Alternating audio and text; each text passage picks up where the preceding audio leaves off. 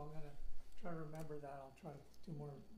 People want to hear your music. They don't want to hear you talk. So this is called an auto harp. It was made by a friend of mine who gave it to me. And I'm gonna play some auto harp music for you. When I was in grammar school, the teachers would teach us to read music with the auto harp, and I never learned to read music. Unfortunately, I had some type of inability to learn to read music, but they would try to teach us with this. And then years later, whenever I would hear an auto harp, it would take me back to those days in grammar school when I was trying to learn and everybody's getting it and I'm not getting it. Do you remember math class when you didn't get it as a kid and all the kids are getting it and you're not getting it and these hot tears come down your cheeks? I don't know. Does anybody remember that? Yeah, me too. It's like a weird thing. But I don't want to just talk about myself tonight, so this isn't, But anyway, so when I got to medical school, I found there's this thing called a gastrocolic auto harp reflex that's actually induced when people play the auto harp and they get vertigo from bringing back that experience. Everything I say tonight is probably true. I wouldn't look it up on ChatGPT. This is two songs. One is about 30 years old and the other is 300 years old. It's a little medley.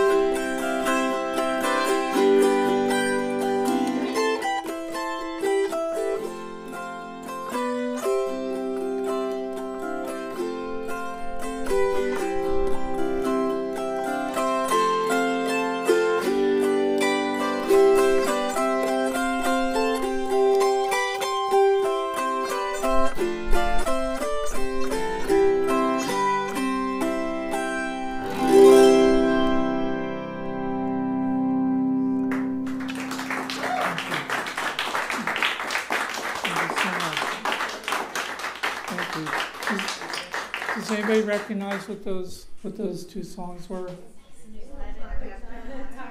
That's right. Yeah, and Bach. Yeah, Jesu, Joy Man's Desire. Thank you. It makes me feel better when somebody can recognize them. If I play that and they don't know, I think, I didn't do a very good job. They didn't recognize it. I have a self-esteem problem. I'll just admit it right now before we get any further in the show. I'm just kidding. But if you don't buy my CDs, I might go home really depressed. That's the worst advertisement. Okay, so this here is an octave mandolin. I'm going to play a lot of different instruments you might not have heard of. An octave mandolin is an octave larger than a traditional little mandolin. A little mandolin is from here to here. A mandola is from here to here. And an octave mandolin is from here to here. A mandocello is like this. They're huge. They're really big. So this is an octave mandolin. And these are really expensive. I had to sell a motorcycle to afford this. And I'm going to work on a song about that sometime. It's this little tune I wrote called Storm Over Delmarva. And it's based on a vacation I had one time. My kids were little. We went to the shore for a week. And it rained the entire time. And I didn't mind because it was the only time I had a pretty busy job at the time. So that week off was the only time I had to do music. So I brought all my instruments, and so I had a fun time, and I wrote this song on that vacation. They did not have as much fun as I did, so it's an instrumental.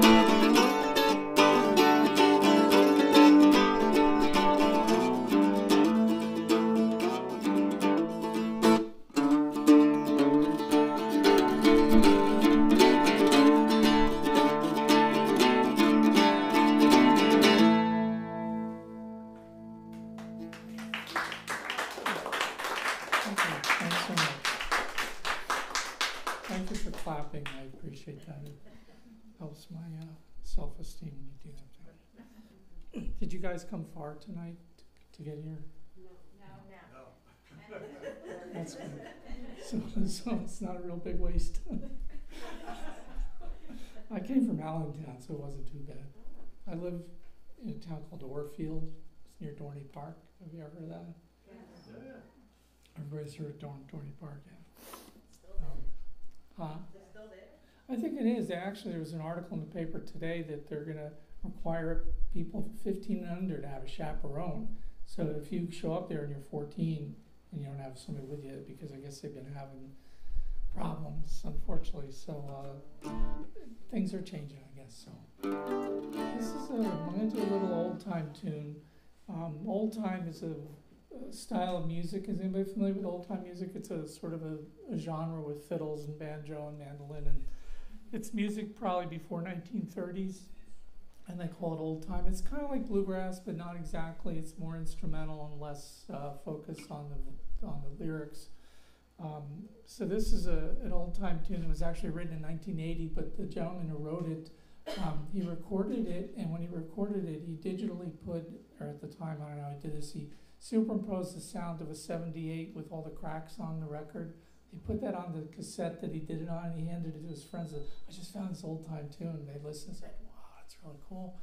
And then finally he said, well, actually, I just wrote it. So this is called Winter Slide, which is, it's just a pretty little song. I started playing harmonica in 4th or 5th grade. My dad played harmonica, and he was really good. He played like the kind of cowboy harmonica where he, cup it with his hands. But one day I was in my garage in 6th or 7th grade, and I discovered the blues. And boy, I never looked back. He didn't get it. He didn't know what. And I was like, what are you doing that for? And I just, anyway, but I did learn how to do that beautiful kind of cowboy harmonica from my dad. It's called Winter Slide. I don't know why I said that. I guess I'm nervous. I don't know.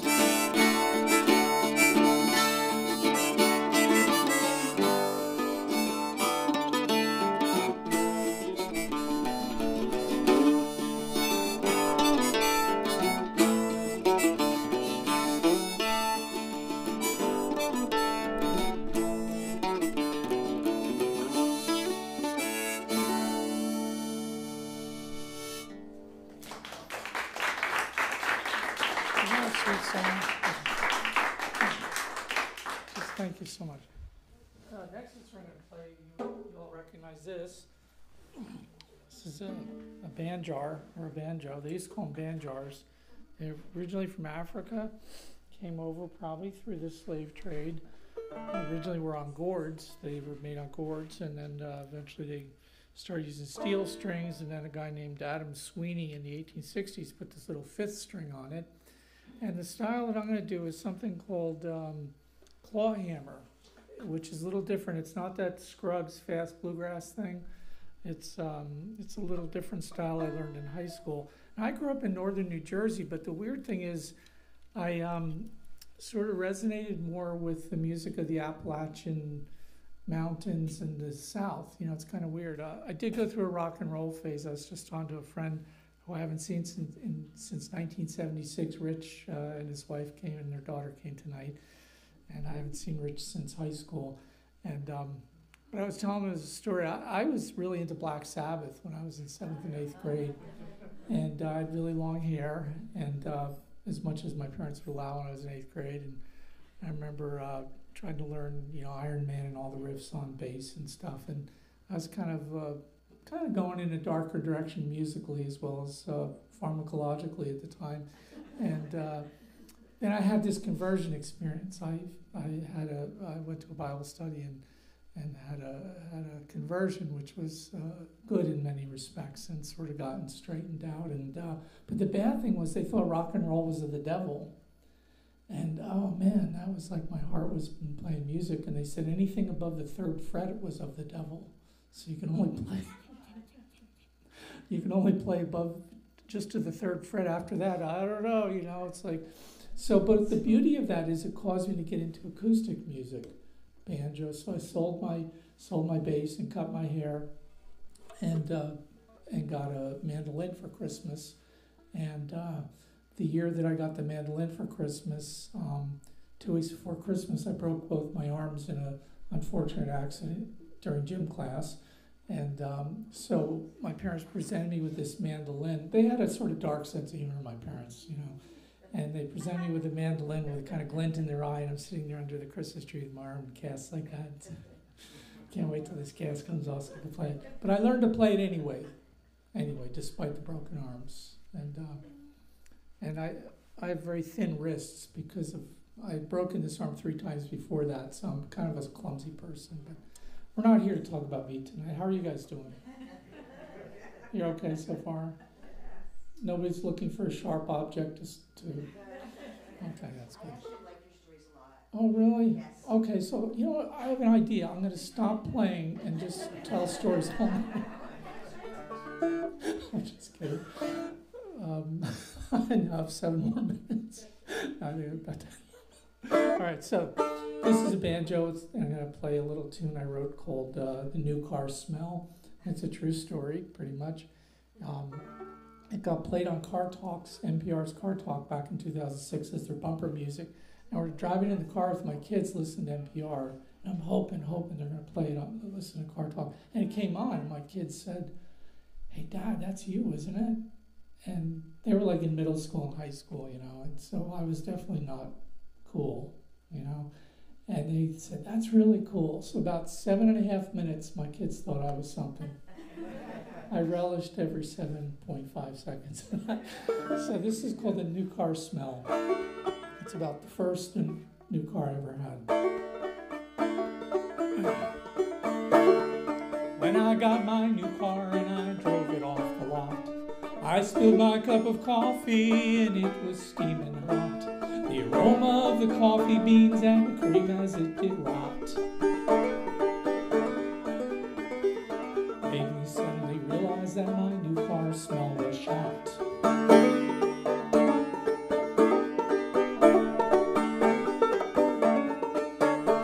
I like to eat my breakfast when I'm on the run. Banana peels and hard-boiled eggs, oh, they're so much fun. I like to toss the apple cores and empty yogurt cups over my left shoulder, 'cause I think it brings me luck. That new car smell, it's never been much to me. Never even been a possibility. The aroma of this sweet old earth is more my cup of tea. I got a compost pile growing underneath my seat. My wife, she won't drive with me unless the windows all roll down. My neighbors hold their noses as we drive it into town. We don't need the heat on because we're warmed organically. Got a compost pile growing underneath my seat. Well, my son wanted to borrow my car to go out on a date. I told him to use protection, those gas masks are great. He told me not to worry because his girlfriend would understand, 'cause she was the daughter of the Roto-Rooter man. That new car smell has never been much to me. Never even been a possibility. The aroma of this sweet old earth is more my cup of tea. Got a compost pile growing underneath my seat. Well, once I was pulled over by a Stockton traffic cop. When I rolled my window down, his countenance did drop.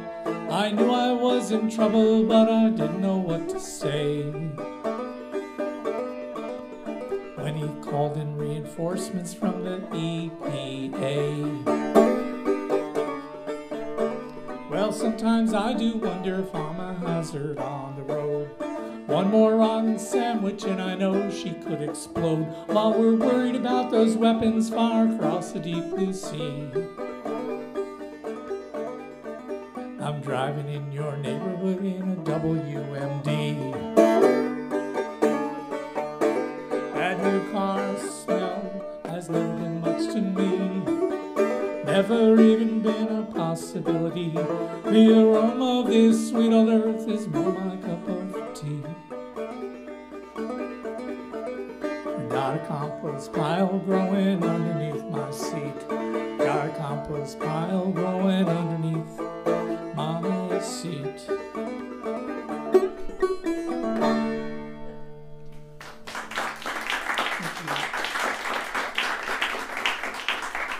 Somewhat of a true story. I wouldn't say it's totally true. There's maybe a little bit of exaggeration in there. My kids didn't like me driving to school because we'd have to unfog the windows in the morning because of the organic growth in the car. So couldn't one figure out why they'd want to walk 2 miles to school instead of getting a ride. I guess I have allergies, so I didn't smell it. So this is a guitar, which you may recognize. I live about 17 miles from the Martin Guitar Factory, which is amazing. Martin guitars were very expensive, and I always wanted one, but I grew up kind of poor. So I went to medical school so I could become a doctor to afford a Martin guitar, which was a very ill-fated venture, because two things I discovered. One is that, well, I'm not going to go into but so what happened is, it turns out they don't make as much as I thought they did, doctors. I'm not going to cry, poor mouth, okay? So I got into a band when I was up in the area, in the Allentown area, and some of the guys worked at the factory, and I discovered they can get the guitars at a discount. Sometimes if they had a little flaw, they would find their way out the back door of the factory. But don't ever tell anybody I told you that, or I'd have to come after you. So they're supposed to destroy him like Stradivarius did with his defective fiddles. So this is a defective Martin that I got from one of my friends. And after I got it for a fraction of the cost, I thought, man, I went to medical school, 11 years of training. Oh, well, it all worked out anyway. I'm not going to complain. But, so what were we talking about? Guitars. So yeah, Martin guitars. So I love Martin guitars. And don't tell anybody I told you that story, okay? This is a true story, as all my sons are. It's called One-Eyed Grandma. And it's about my grandmother, who was a wonderful musician as a young girl. And my great-grandmother played actually piano for the silent movies in Newark, New Jersey. I'm actually from New Jersey, but I hide the accent well, as you can tell. Do you guys have an accent? Can you say car? Say car. Say wash. You don't say wash? When I grew up, we say wash. How do you say camera? This isn't North Jersey here. How do you say it? Camera. I grew up with a kind of a northeastern Jersey accent, which sounds almost like a New York accent, but not quite, And but when I opened practice in Macungie, I wanted to relate to the Macungeites, so I had to get rid of my New Jersey accent and pretend I was Pennsylvania Dutch like they were. My name almost sounds, my name's Rentler, but Rentler is Pennsylvania Dutch. So they'd say, your name's Rentler, right, Doc? I said, well, no, it's Rentler. You're sure it's not Rentler? I mean, they're arguing with my name. No, it's Rentler. Oh, so you're not Dutch, huh? And I'd say no. I'd say, well, Doc, if you're not Dutch, you're not much. That's But anyway, so my grandmother was this very talented woman, but she had this terrible accident when she was 14 years old. The string of the violin broke and hit her in the eye, and it blinded her. This is a true story. And it opacified, it made her eye all white. Did you ever see Marilyn Manson? How many go to Marilyn Manson concerts here? No. There he is. There's a Marilyn Manson fan in every group. So he has this eye contact lens that makes his eye look white and scary. You've seen him. It's just this horrible looking, monstrous kind of thing. So my grandmother looked like that. She had this one eye that was all white. So grandma would come over and she was scary, she looked scary. And she stopped playing fiddle and she started to drink and spent her lifetime drinking and smoking and taking and reading the horoscopes and coming over every couple months and giving us a lot of bad mojo. So this is a song that I wrote about my grandma. What was weird, though, is she would drink and smoke in front of us, but talk about Prevention magazine and how sugar was white death. We'd be sitting there, and she'd say, that sandwich, that's white bread, that's white death, And we're like, we're 8-year-old kids, and why is my mother giving us death, you know? And so it was pretty weird. So this is called One-Eyed Grandma, and it's probably a true story, but I had to wait till she had passed away to write it and record it. And it also mentions my mom, who grew up under that grandma. So can you imagine, my mom didn't necessarily have her marbles all together either. So God bless her. She had a little problem with the drink as well. So pretty serious problem with it. But the story has redemption. That's the good news, is you don't have to follow these family patterns of darkness. That's a happy thought, I hope. So I will get done soon, Drew, I promise. I got one or two more songs, I'll be done. So this is called One-Eyed Grandma. It's a blues. And you can sing along in the chorus, I'll teach it to you. I got a one-eyed grandma, and you know she loves to imbibe. I got a one-eyed grandma, and you know she loves to drink rye. When she comes over to visit, I look for a place to hide. When Grandma was a little girl, she played the violin. One day a string broke and did her eye in. So she put down the fiddle and she picked up a bottle of rye. Now I got a one-eyed grandma, and you know we don't see eye to eye. Oh, Grandma used to tell me that sugar was white death. Hey, Grandma, can I light you up another cigarette? It's amazing to me that she lived to be 85.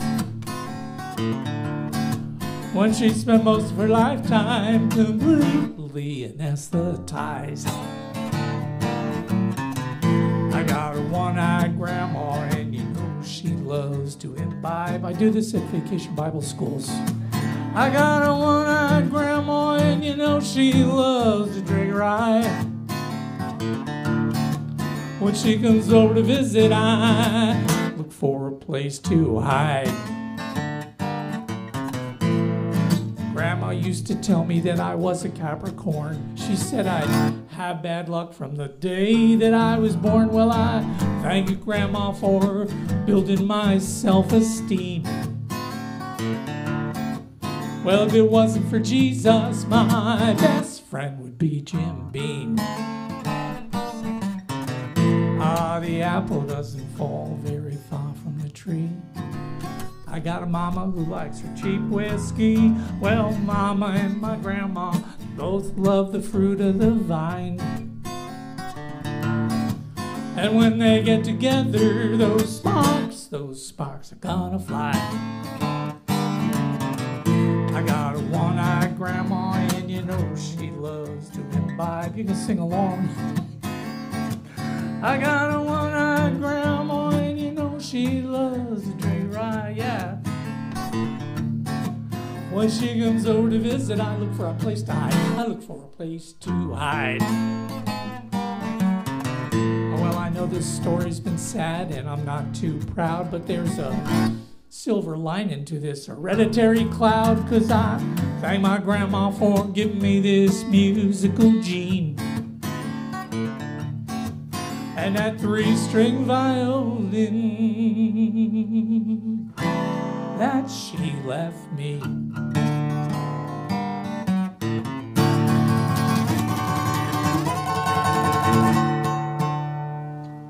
Thank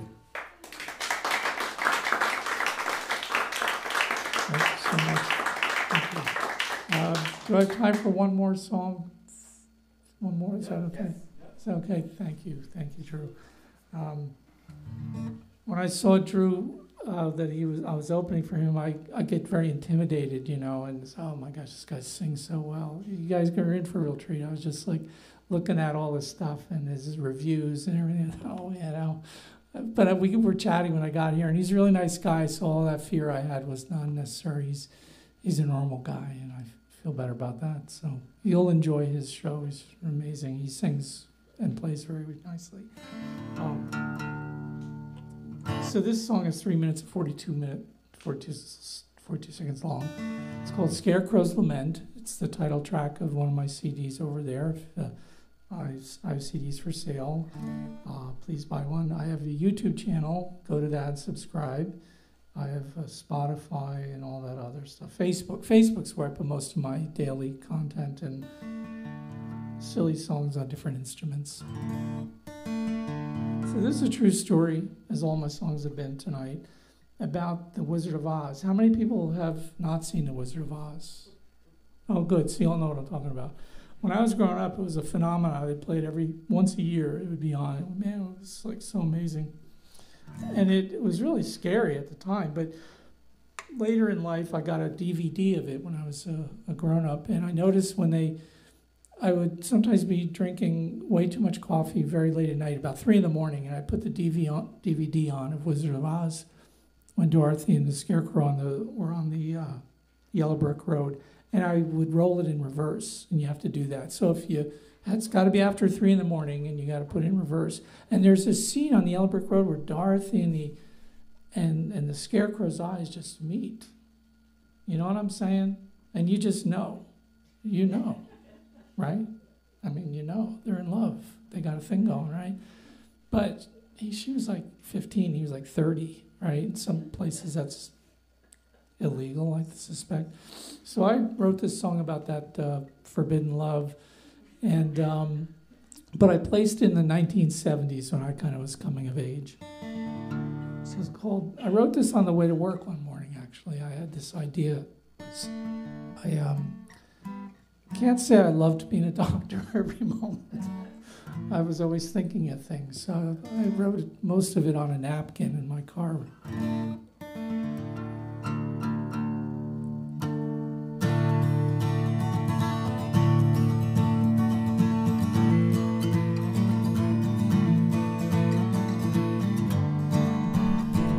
Thank you guys so much.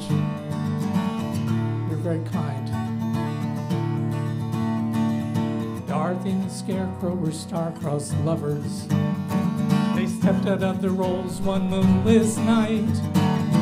They borrowed Dorothy's uncle's old Camaro. They drove it right across the Kansas line. They're about an hour outside of Tulsa, listening to 8 tracks and driving way too fast. Proud Mary, she never sounded better. They could barely hear the trooper's siren blast.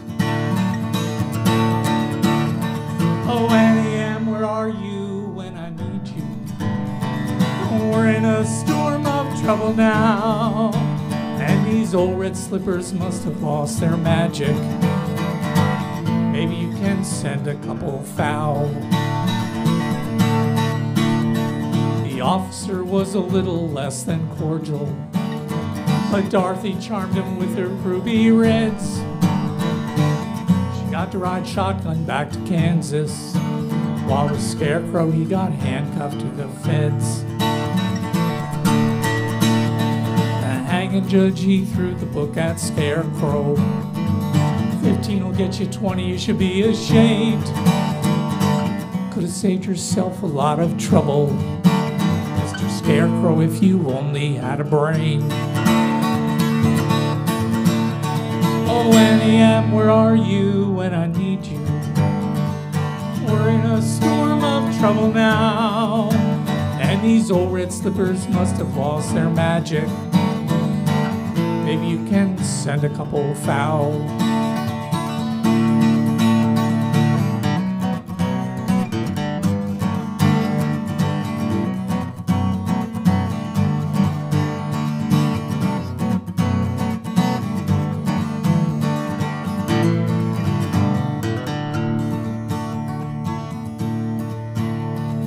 Dorothy's back in Kansas doing homework, and Scarecrow's in the slammer doing time.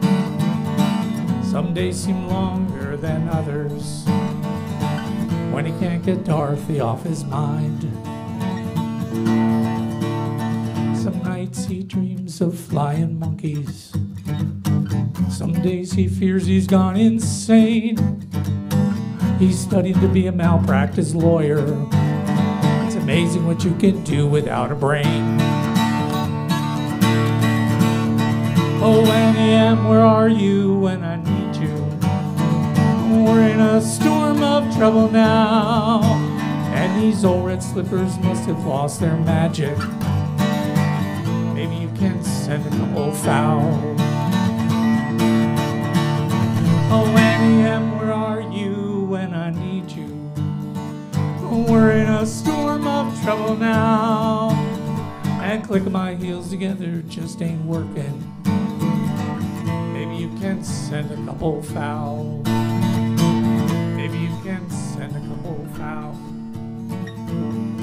Maybe you can send a couple foul.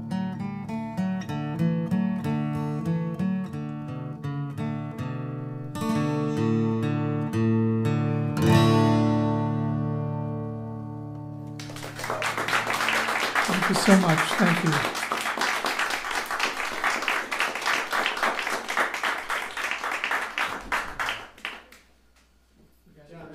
We're going to take 10 minutes and put the lights on so you can see a little. And then you will get ready.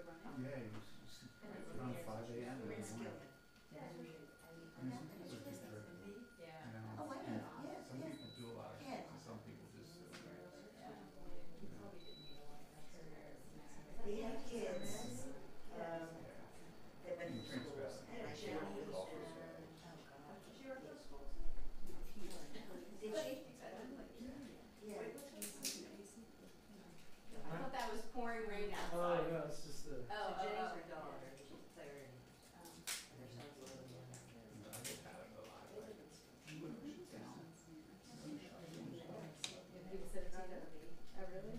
He's in German. It's not my son, it's not my book, it's not my book. No, I'm actually trying to sort of Alex. He's very close. Oh, I think so. Yeah. I see married me, so her ex-marriage, so her girl's name, I think I did 6 years. I do know that too, what is it? I thought that's where she grew up. There we go.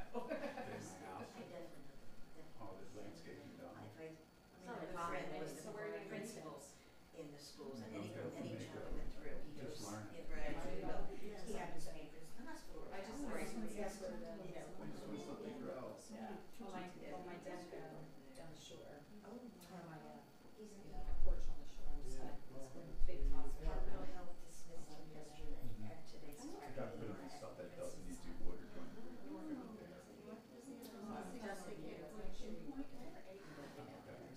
They pinpointed one thing, that's kind of water issues. Jeff. My garden was set very disappointed. The year before, I was a cold shit.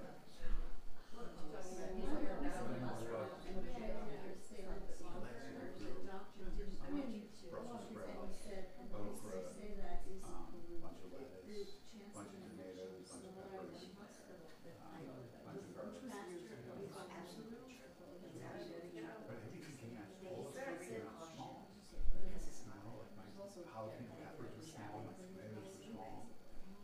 I can't tell you the proportions. I had a quarter last summer with my So my friend down here, son, so.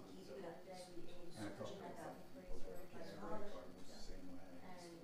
Hospital infections are so rampant now, I and got back in the day, soil, I usually get garden soil from this one place and the switch place, I don't know. Well, yeah, but also there's There's something about, they think of. I also had tree plants and I had all these wood chips. So I put, when I put garden beds, I put wood chips on the bottom. So they were easily those. And I don't know if that was, when you cut down the tree, it's poison. So you can't plant another tree for a period. So I'm gonna inject that. I don't know. I made a lot of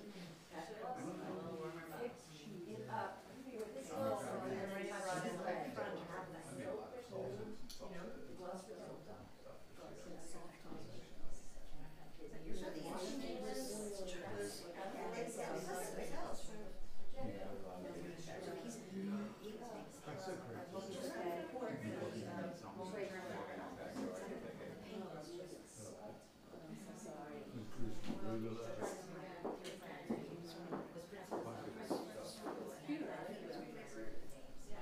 Let me grow glass this year and give everything more space.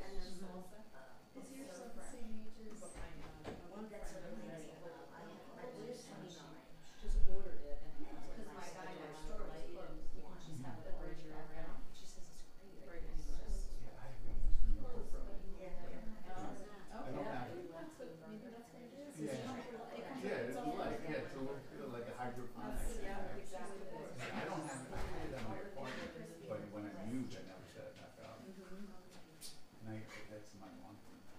Set? Like, part of my lawn, you know? Yeah, all makes sense.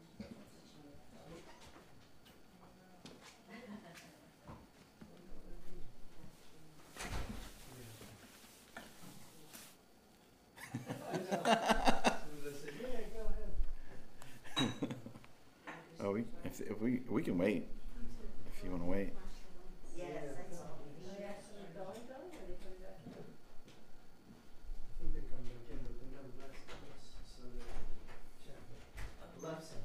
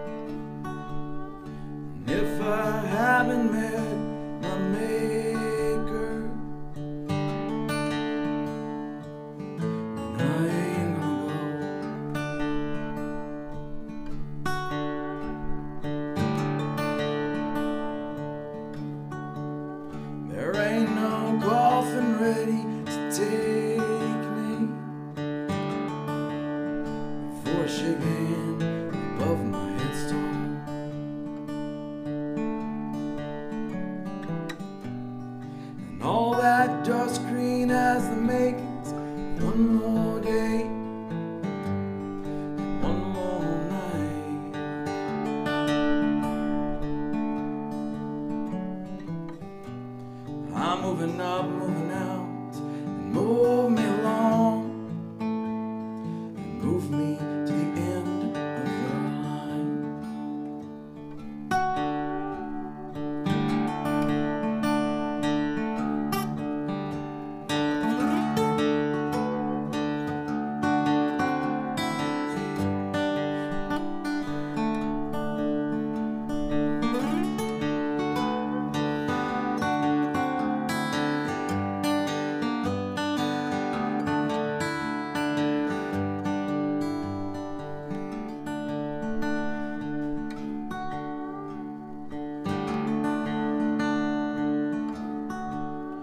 And if I ain't dead already, then I ain't gonna go.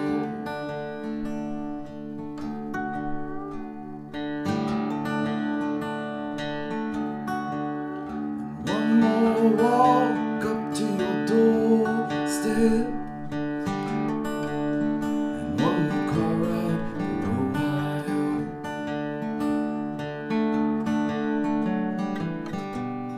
And all that dust green as it makes one more day and one more night.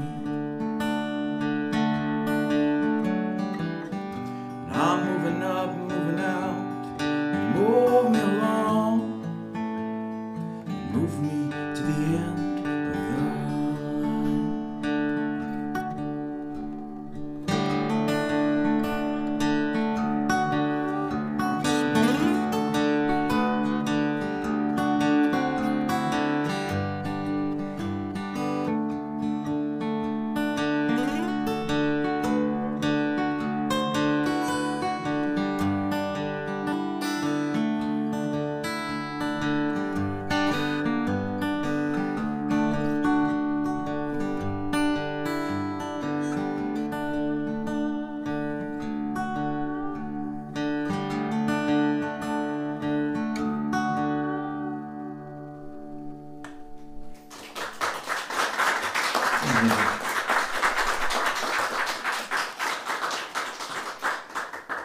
Thank you so much. My name is Drew Gibson, and thank you so much for coming. I am from Virginia, and I drove up today from Northern Virginia and brought the storms with me. So you're welcome. I thought I was leaving it behind, but they're big fans of Drew Gibson music, so they come with me wherever I go.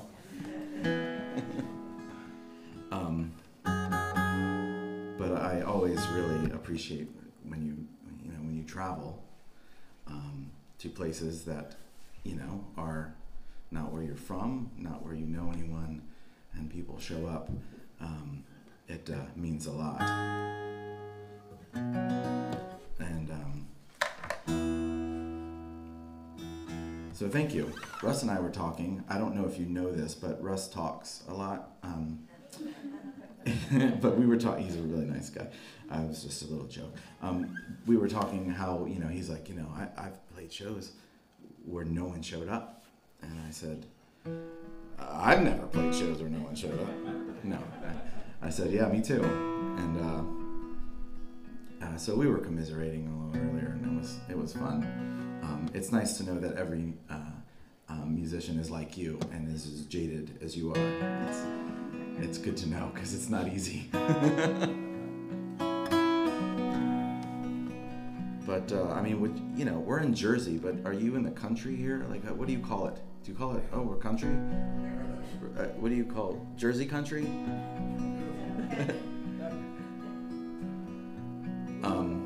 Virginia we'd call it country, but I lived in Cleveland, and the east side of Cleveland, Far East Side, is rural, very rural, just like this.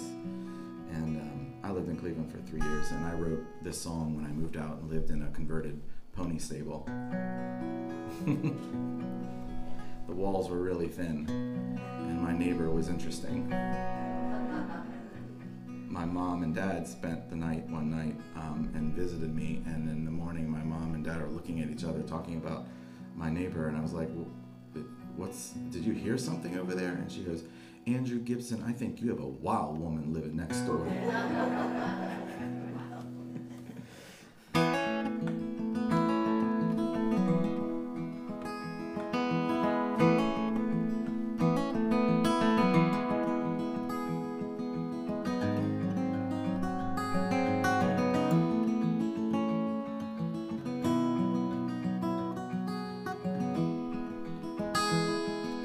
Sally, I love you dearly, with the city edge is sharp. I couldn't shake the way that made a mark. I'm where the stars let the dark leads part. Moved out from the city, now home, country heart.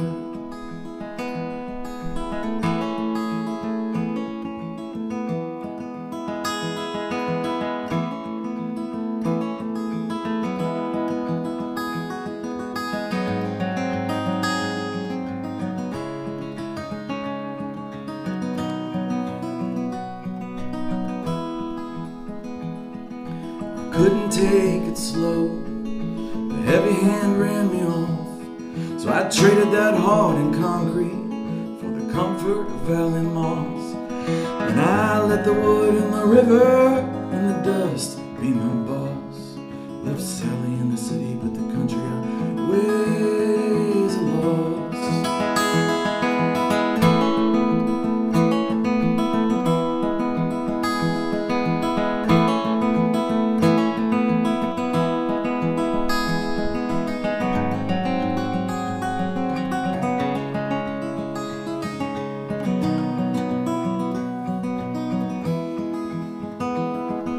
Sunrise of vermilion and moonlight like a ghost.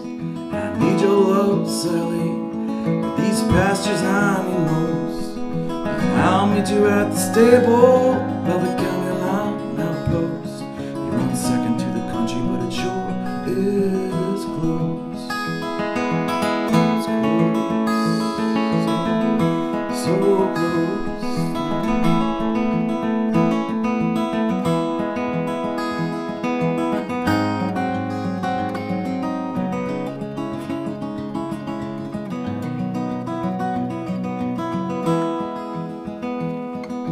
Sally, I love you dearly, the city edge shore. Couldn't shake the way you made a mark. So I'm where the dog lets the stars act apart. Moved out from the city, now home, country heart.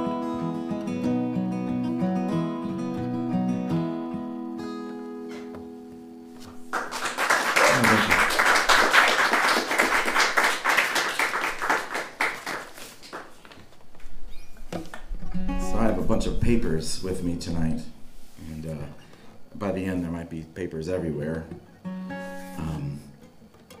Not that I always need these papers, but sometimes I need them. And I was playing a show with a full band in DC, and at the end of the night I had all these sheets all over the floor, and I'm packing up, and the sheets were gone.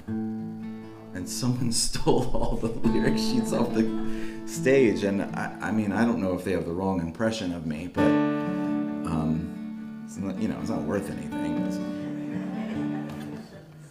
Took a bunch of my scribble home. But I have a CD, a few CDs here. I know Russ has some CDs over there, and if you would like one, I'd love to just give you one. I know I have an intimidating sign over there that says they're $10, but I would just love to hand you one and send you home with something. So please go home with something. I guess it's worth more to get it in your hands and have you listen than not. Do you all know what compact discs are? It's a really, really cool thing. But my first CD was called Letterbox, and the song is called Letterbox. And my mom thought that it was called Litter Box. And one day I'm just going to replace those words in the song and sing Litter Box and see if anyone catches the change.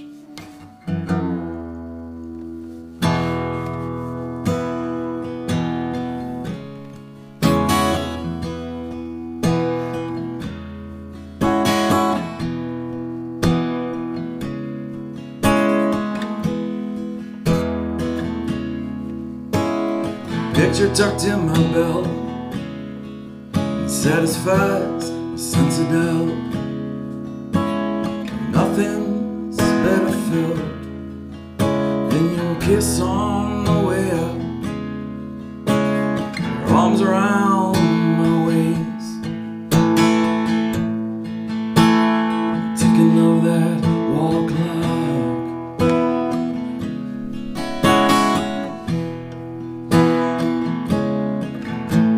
Sunlight on the drapes, letters in that little box.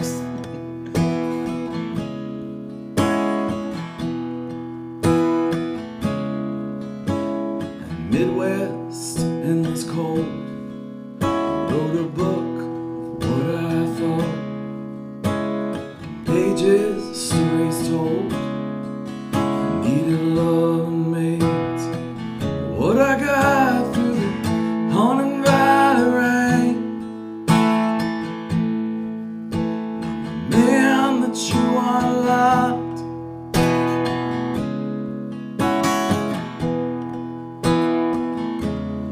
Now there's sunlight on drapes, letters in that letter box.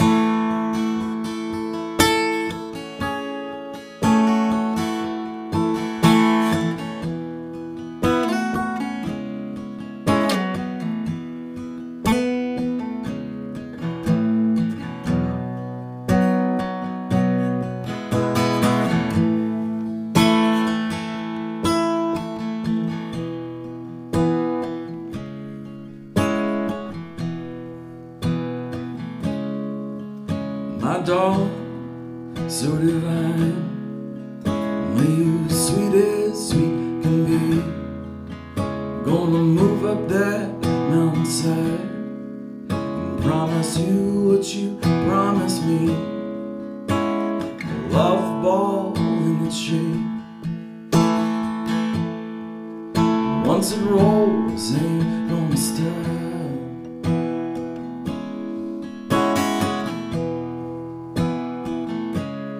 Always sunlight on them drapes,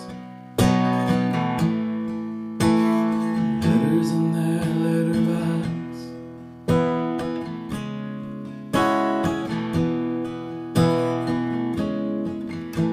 And sunlight,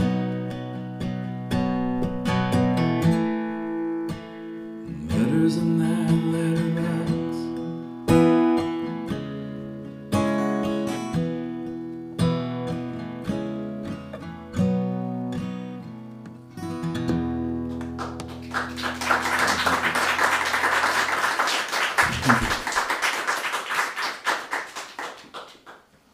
Appreciate it.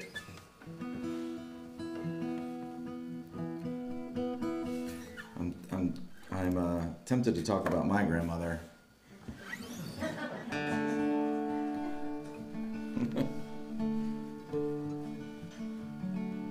Her name was Mildred, and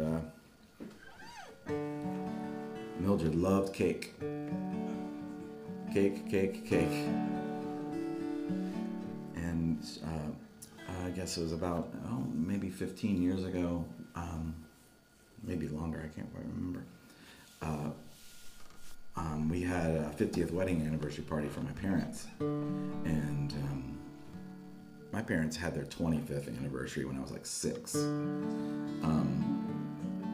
So we had their 50th anniversary party, and my grandmother's at a home. I grew up in Richmond, Virginia, and my grandmother's in a home and in a wheelchair. And she was 91 at the time, and she was chowing down on some cake, and cake all over her lap, cake. It was good cake, and she had a sweet tooth, and she said, "I was so excited about this anniversary party, I forgot my teeth." But you don't need teeth to eat cake. It's a good thing.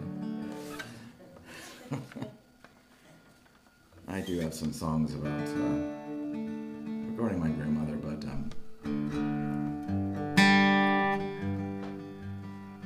I think I need to not play any more slow ones for now.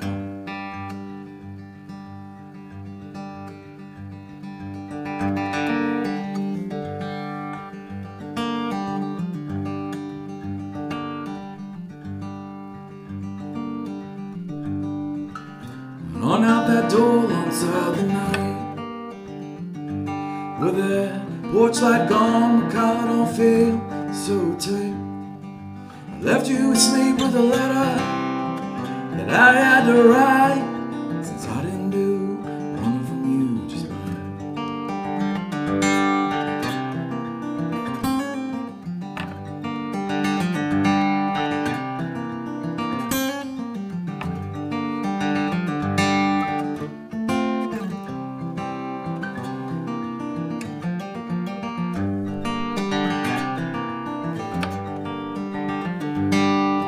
Gave my shoes a rest on the pike, crossed my way through Virginia on down to the Carolines, a stepping stone from a brittle bones and another road sign. No loving to do, running from you is just fine.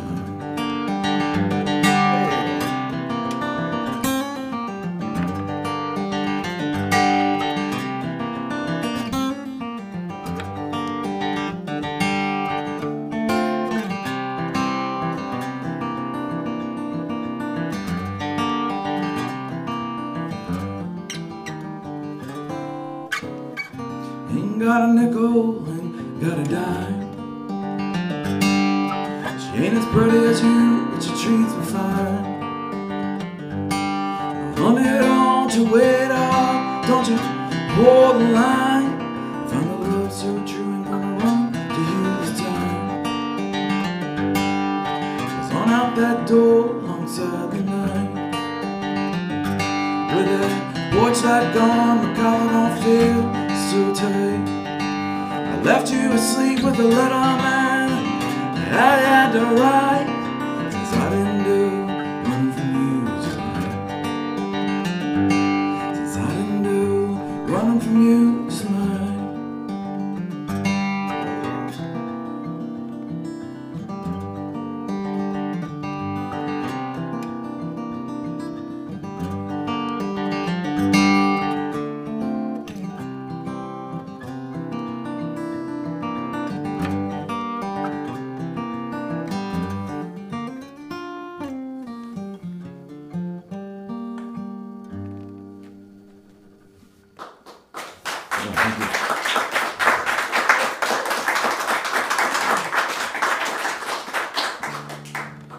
Thank you.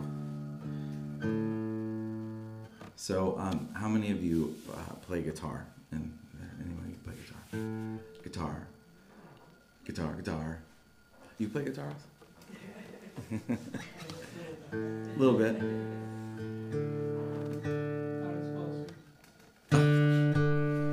Well, I don't play most of those things you brought with you. But I grew up. Well, I didn't grow up playing. Yeah, I haven't grown up yet. I started playing piano as my first instrument, and piano is one of those things that it's not very fun to learn. But when you're an adult, you wish you had stuck with it. And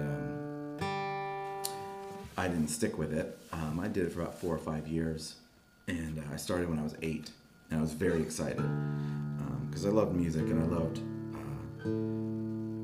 songs on the radio, and I watched a lot of movies when I was really young, and most of the stuff that I learned that was music was songs I heard in movies. Like I learned about CCR's Born on the Bayou from watching Swamp Thing 2. It rolls over the end credits if you didn't know that. And I was like, this is an awesome song. I like this song.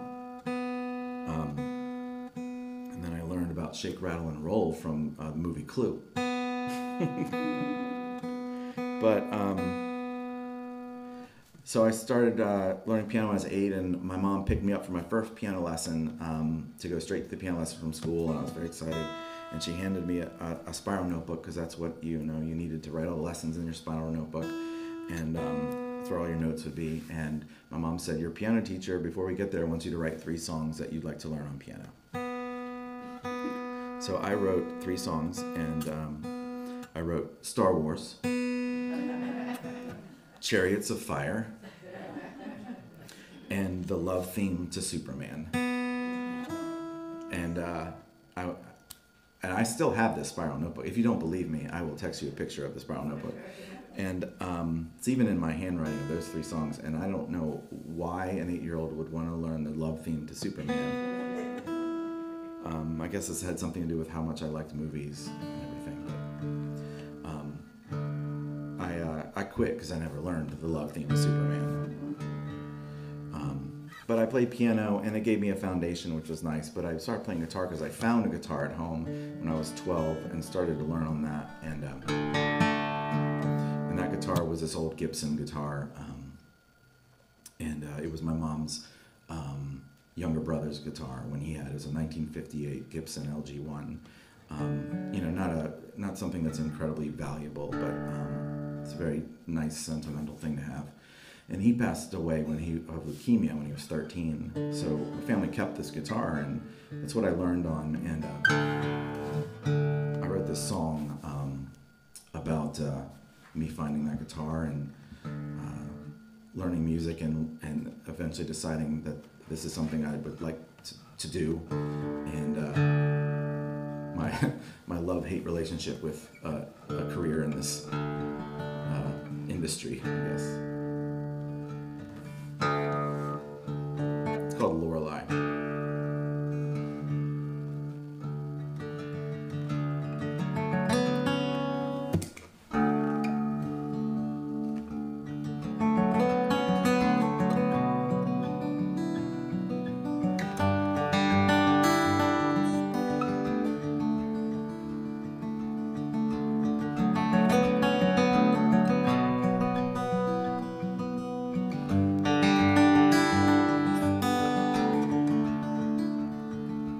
Haunted within the walls, underneath an awful skin, drawn into a room where a spirit once had been. So much different now than if you knew me back when I was nowhere.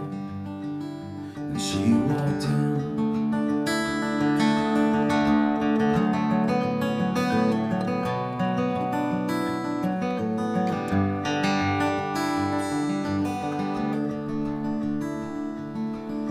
It's an old guitar an uncle once had played, and parlor scaled and trimmed, but soon it was too late. His blood turned on him, just as the eyes had once betrayed. You miss the years you never make. A love that may haunt you, a song that may hurt you, need to keep distance from her sound. In words lost in mazes, pages and pages. Oh, I am weary of the road you lead me down.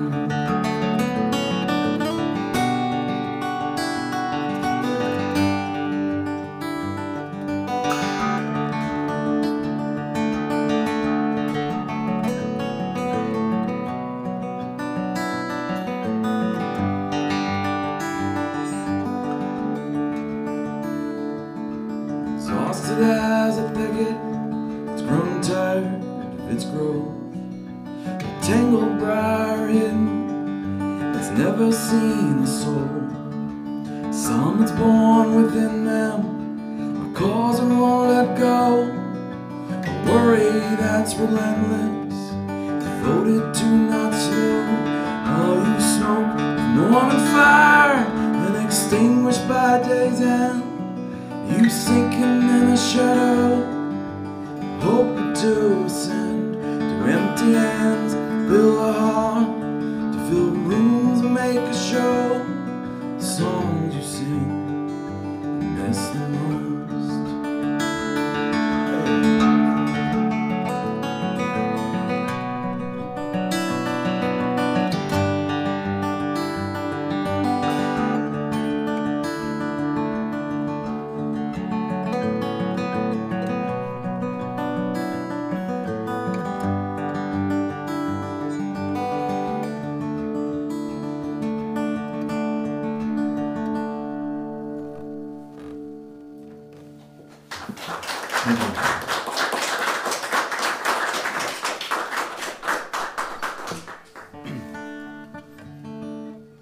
So that song called Lorelei, and Lorelei is taken from like a German folk tale and some literature and poems and things, and it's the Lorelei Rock is in Germany on the Rhine River, and the tale is that there was a woman named Lorelei, and she was scorned by her lover, and so she was very upset, and so she was accused of bewitching men, and so she was sentenced to a nunnery, and the knights were taking her to the nunnery, and on the way she saw this rock, and she thought she heard something, and she said, "Can I go over there for a second before we go to the nunnery?" And they said yes, and so she goes up on the rock, and she looks over into the water, and she thinks she sees her lover, and she falls into the water and dies. And then the tale is that Lorelei is this siren that sailors would hear, and they'd be drawn to the rock, and they would crash and shipwreck and die. Because Lorelei's not a very good person, I guess. So I'm telling this story at a show, and in a room with about maybe a little more than this amount of people, and it's in Rockville, Maryland, which is right outside of DC, and at a place called Hank Deedle's Tavern, and I'm telling the story, and I hadn't told the story in probably a year, and I'm like, all right, I want to tell the story, but I don't know if I'm getting it exactly right. Now this happens, like I write songs based on things, and then I kind of forget the details of those things. People say that doesn't happen. That's just because they're keeping up with it, and I don't do that. So I'm telling the story of Lorelei, but I told it a little bit wrong. And wouldn't you know, there was some professor in the audience who was like, "Oh, but you got the story wrong." And I'm like, who? This guy at Hank Deedle's Tavern in Rockville, Maryland knows the story of Lorelei, and I happen to tell it wrong, and he corrects me. Oh well. So. Inspired by. Yeah. Inspired, yeah. Based on a not so true story. Something like that. Now I feel like I really have to get it.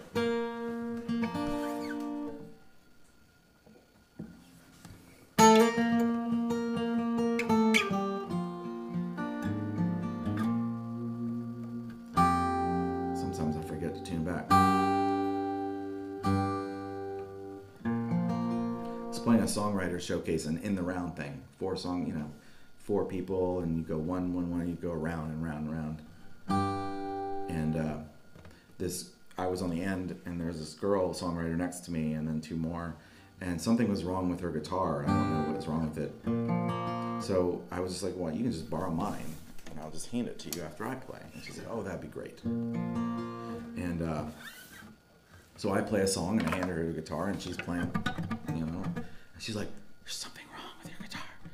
And I've forgotten to tune it back to standard tuning before I handed her a guitar, because I use a couple different tunings, and I felt really, really, really bad.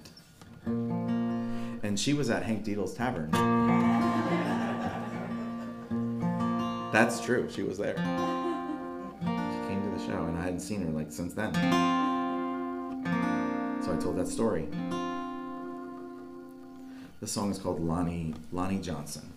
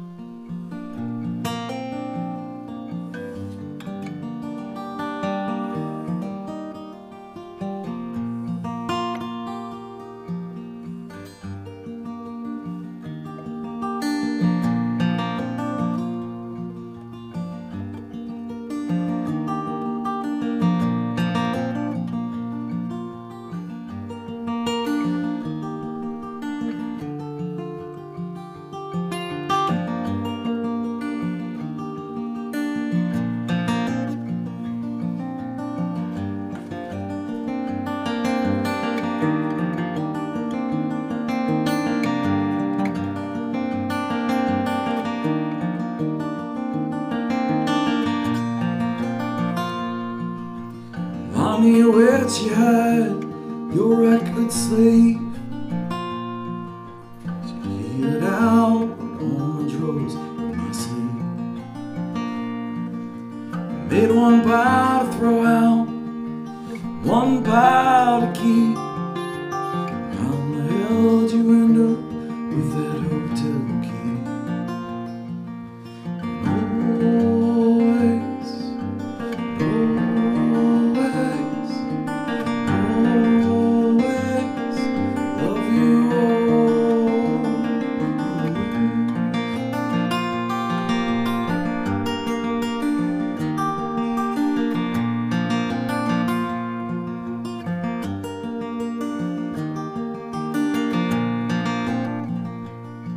Sometimes I can't recall what you wrote, but then I try to hide it on this quote. She said she was so tired, one of you's got to go.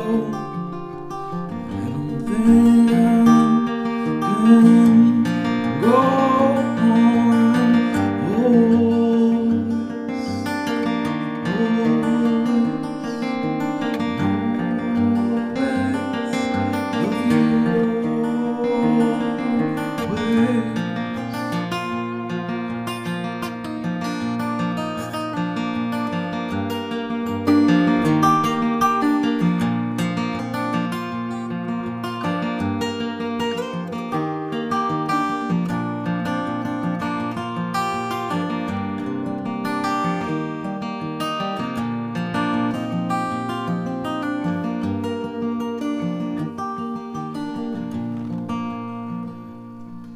I got to where you were and drove right through. The mornings don't move like my nights do. Another night to cry, another night's pursuit, and I don't think I can get along without you.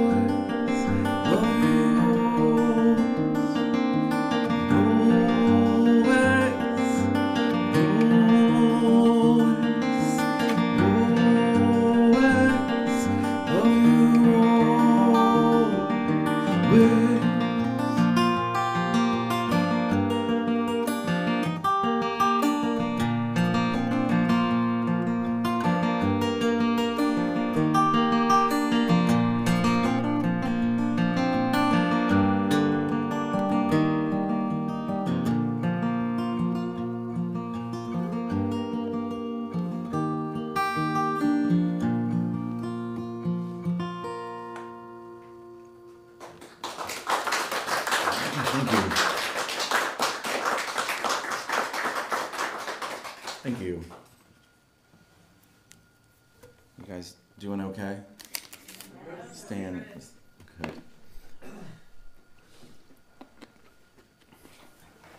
Attention span is a hard thing to gauge as a performer sometimes, and especially when you're, you know, in a listening environment, and you're tuning your guitar and you don't have much to say, and everyone's just waiting in awkward silence.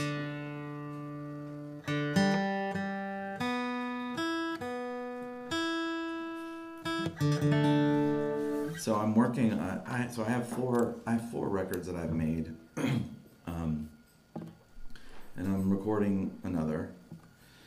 Should be out later on this year, and I'm gonna try to play a couple here from the new record.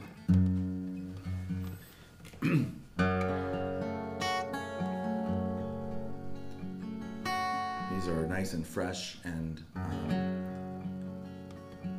which means I don't play them as well as I really would.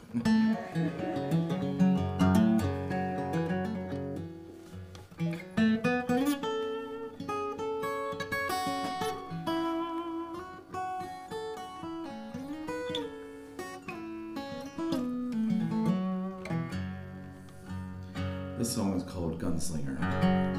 It's about a gunslinger in the Old West.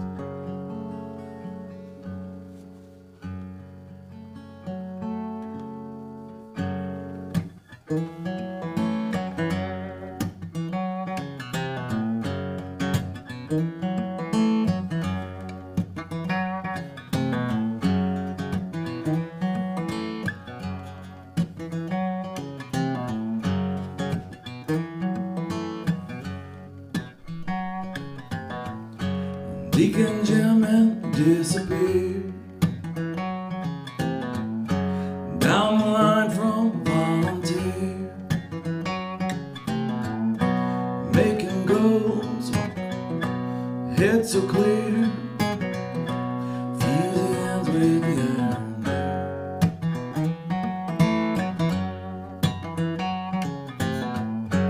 Long coat above the law, they demand take it all. Sling the gun, watch him fall. It's a long way back to Arkansas.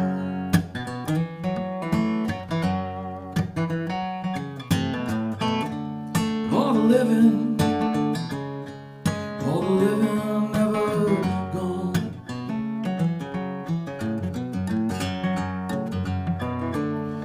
All the living never gone.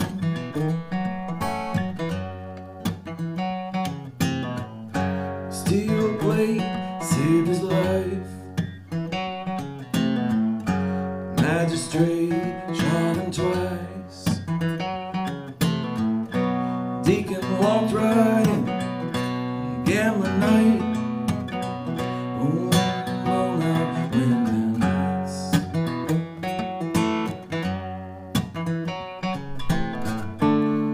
All the living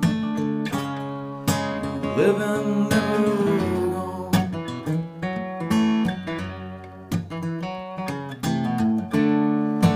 Living never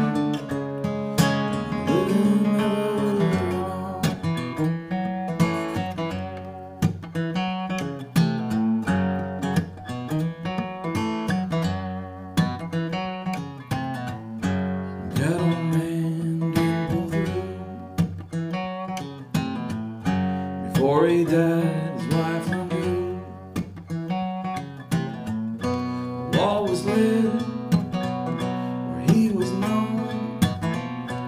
Tied his hands back to Oklahoma.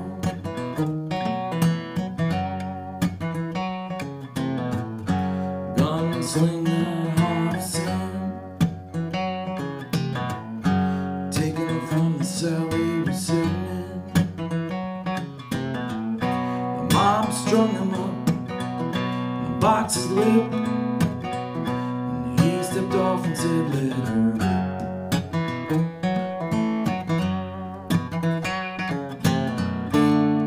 Not living, never alone.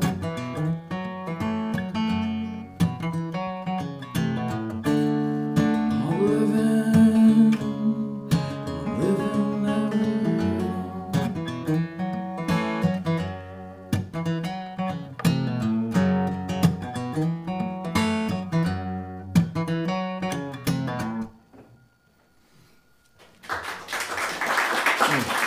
Thank you.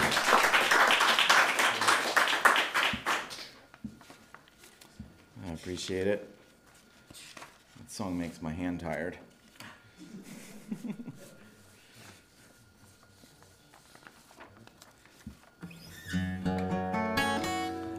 I'm going to save the other new one, mainly because it starts in the same chord. I don't want to do that right now.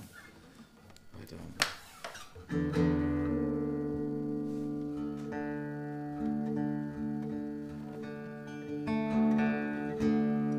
I don't even remember what time we really started. I started my set. Do you, Dan?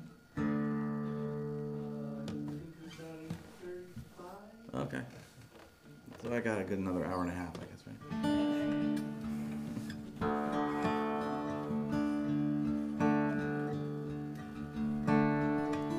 The song is called What You're Doing Now.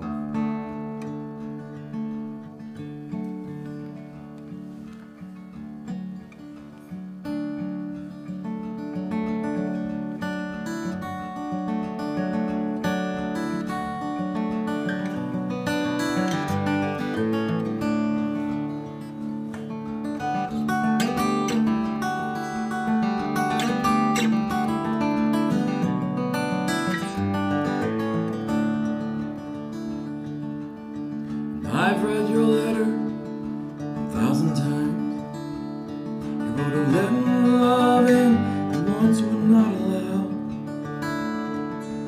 I haven't broken through. See, it's 1001, 1002. I wonder what you'll do now.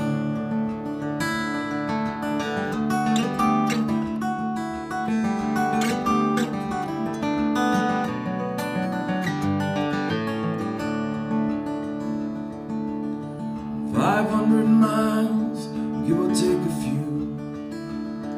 And we wait and wait and wait, crying out loud. When I rest that letter between my hands, it gets better. All this wondering what you're doing now. And spilling wine or working on music. Feet walk along a path without you around.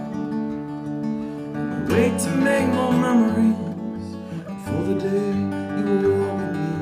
Sure as the sun goes up, sure as the sun goes down.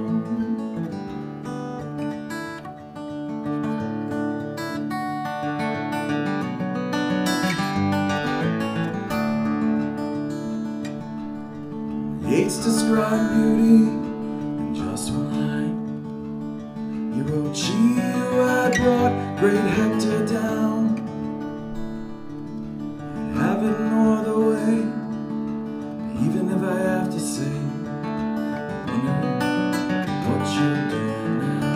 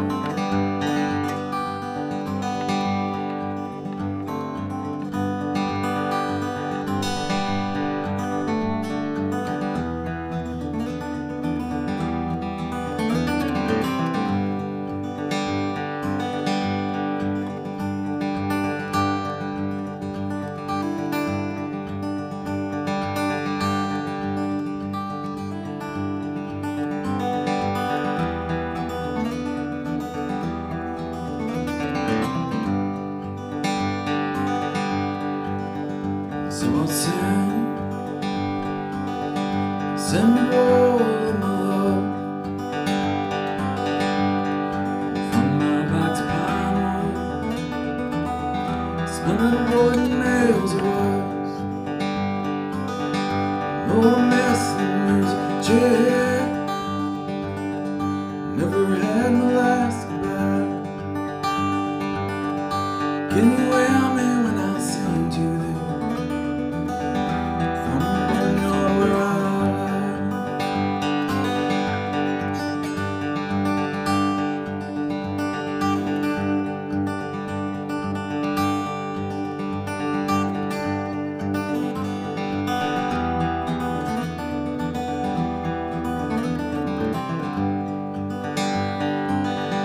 take care of all my things, donate clothes, read my books, fall in love and move on. If someone new give you my looks, 'cause love's a cannon for the law, blazing gun for peck and paw, Golden Gate Field Concert Hall, setting the sun to which we crawl.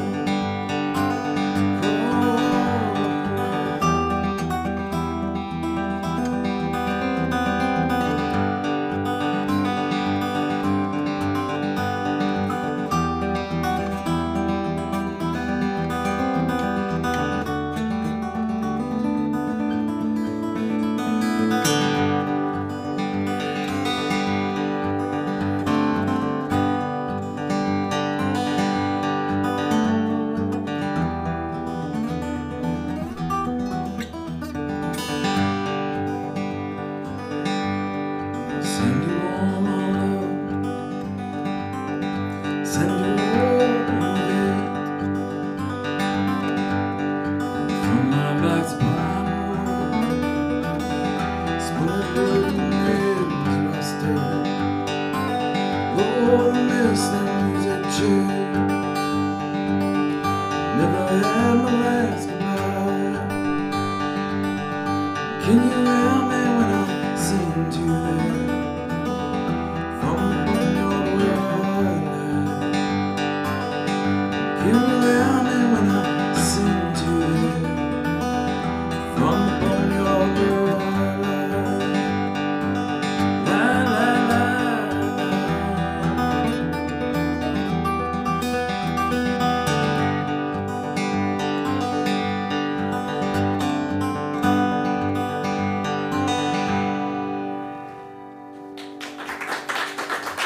Thank you.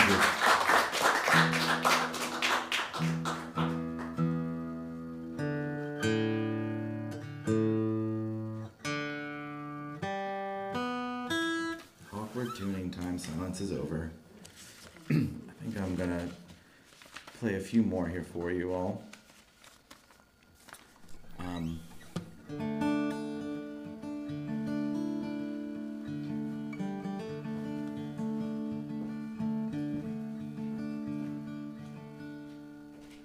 I have an album called 1532, and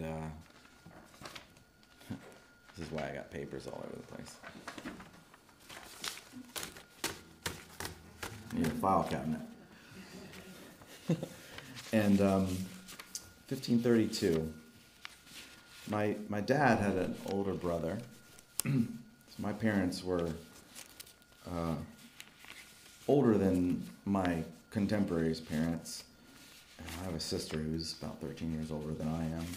My dad had a older brother who was significantly older than he was. And in 1943, he was going to fight in World War II from Richmond, Virginia. And before he left to go to, I guess training was in Miami, Florida. And before he left for training, he wanted to put the family's house number on his car license plate.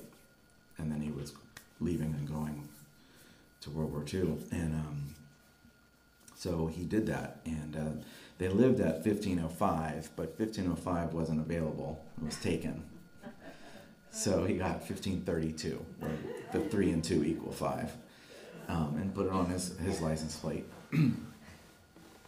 And my grandfather, his father, actually got 1533. He was like, "Oh, cool idea. I'll get 1533." They didn't live at 1506, but he got 1533. So Uncle Jack went to Miami, and then from there he ended up in Italy with a bombardment group in Italy, and he didn't return home, and so the family kept his license plate, and it was then put on his father's car, and when he passed away, it was put on my grandmother's car. And my grandmother, my dad's mom, passed away a few months after I was born, and after she passed away, my father put it on his car, and my father has had the license plate on until my dad passed away, and now my mom has it on her car. And over the years, this gesture of, a trivial thing of just putting a number on a license plate, it's been kept, and it's just kind of grown in significance since 1943, and it's still on a car license plate.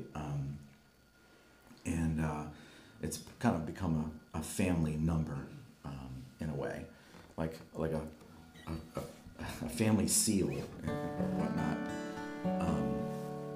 But after my dad passed away, I was at my mom and dad's house, and I was in a closet, and I found this lockbox, and I opened it up, and I vaguely remember seeing this lockbox before, but and maybe have known of the contents in it when I was really young. But I didn't really remember the story of 1532. I mean, when you're a kid, your dad, my dad's got this license plate. I'm a kid. I don't really know why. But I was reminded of the story. I found this lockbox, and in the lockbox was all of the letters that Jack had written home while he was in Italy. And it also had the original, I guess it's Western Union, telegram telling his parents that he had died in World War II. And he didn't die in combat, but they don't even really know what happened. They said it was some sort of accident that happened. But so reading all these letters that he had written, and I see him writing about my father in there, and this is really interesting. So I wrote this song called 1532.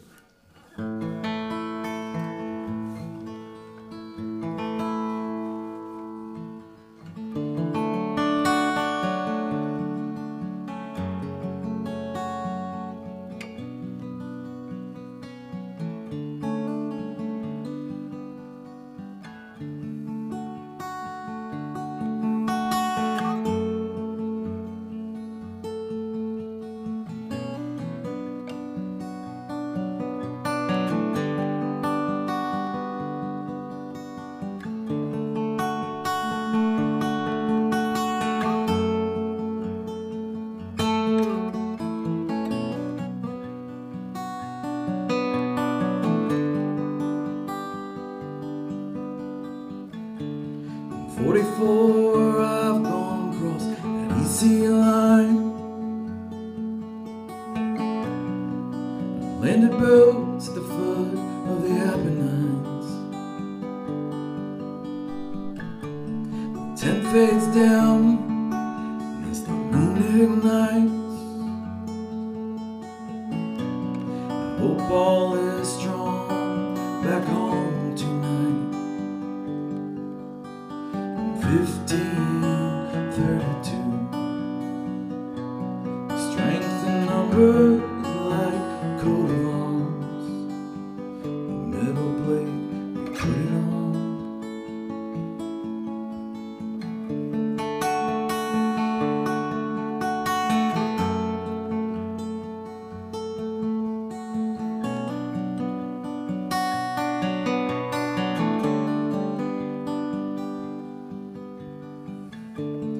Numbered house, see vivid eve.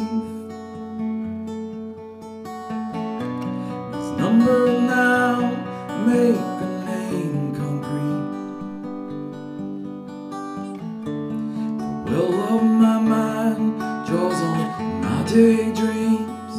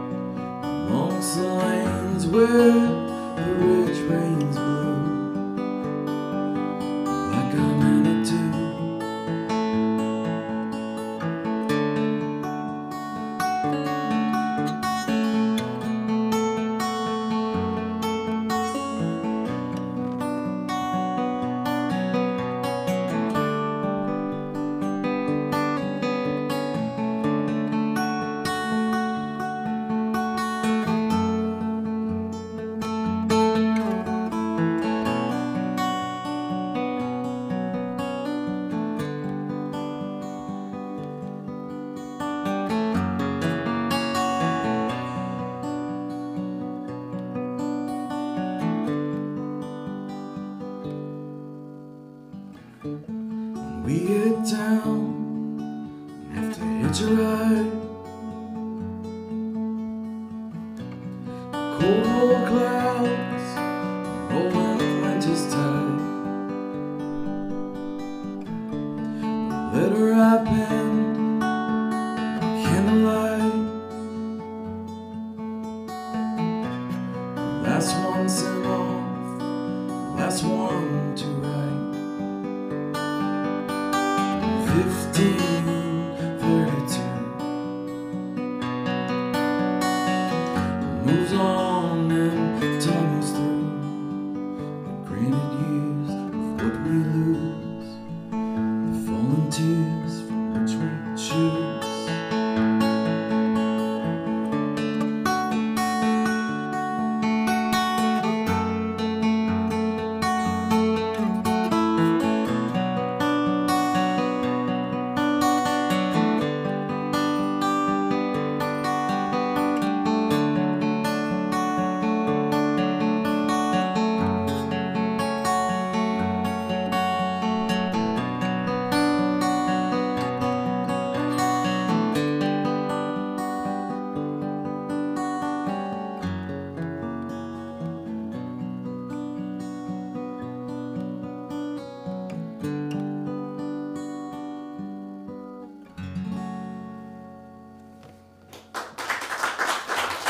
Thank you. Thank you so much. I'm going to play one more song for you all. I really, really do appreciate you coming and staying and listening. And thank you so much, Russ, for playing and opening up for us. I enjoyed your stories. It's so funny because my wife always says, I like it when you tell stories. And I'm like, yeah, you know, it does take a certain atmosphere for that to work. And this is one of those places where it does work. Rowdy bar, not so much. But again, thank you so much. Come say hello. You can take a CD. Can hand you a CD. I also have t-shirts, but I probably don't carry your size. I was talking to Dan earlier about t-shirts and how inventory is such a pain to keep track of that, but I've got some larges. I've got one XXX large. Again, thank you so much. This is a song I wrote when I lived in Cleveland, Ohio. So the song is, 20 years old. And it's on my first record, out a Letterbox. By the way, you can hear all of this music, on the internets. I think if everyone goes home and streams a song 10 times, I'll get paid 0.3 cents. But I lived in Cleveland, and I knew this girl. We were working in the same school, and she moved back to town because she was separated and had come back to Cleveland. And we became friends, and I really wasn't quite sure what the rules were with people who are separated and not divorced. And I'm in my 20s, and I'm like, I don't know can I ask you out, or am I not supposed to do that? I have no idea. And no one would tell me what to do. So I didn't do anything. And then she would tell me about all the dates she was going on. And I was like, well, I missed the opportunity, I guess. And she wanted me to get the picture because she knew that I was interested and not very happy about hearing all of her, activities, and even though we were friends. And so she got frustrated, and she said to me, I don't like you, I've never liked you, and I never will like you. And I was like, are you positive? So anyway, what does someone do like me but go home and write a beautiful song that she does not deserve. And it's even called Wishing You Well. I'm telling the story because I'm still trying to tune this to a G. Wishing you well. I'm just a super nice dude. But originally it was called Wishing You Hell. I didn't think that would sound great on the record, but my mom probably wouldn't have been too happy about that. So here we go. Wishing you well. Again, thank you so much. My name is Drew Gibson, and I really appreciate y'all being here.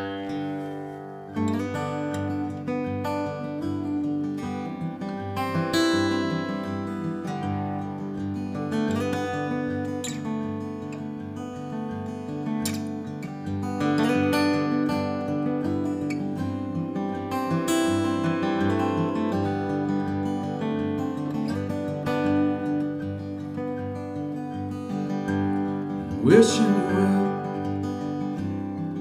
wishing you all the best.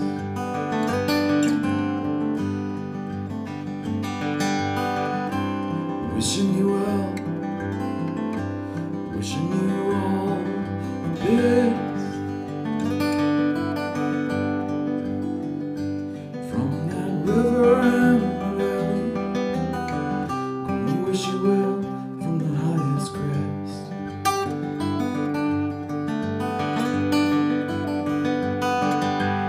Thinking of you, where we stand and where we stood.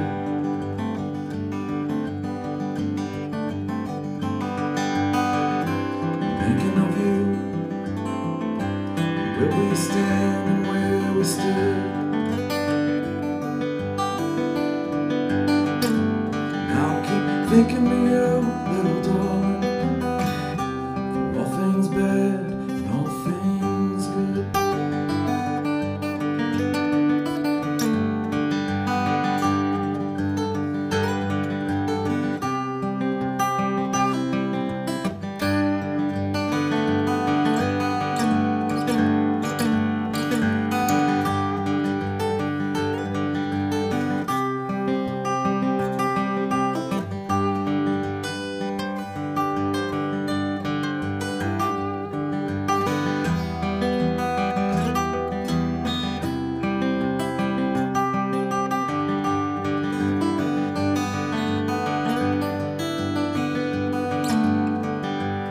Waiting on you, and I'm waiting on you still.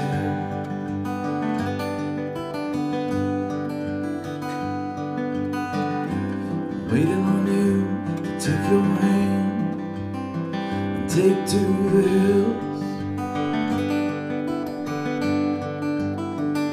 And I wish you wished the same as I do, but you don't, you never did, and you never will. I wish you wished the same as I do, but you don't, you never did, and you never will.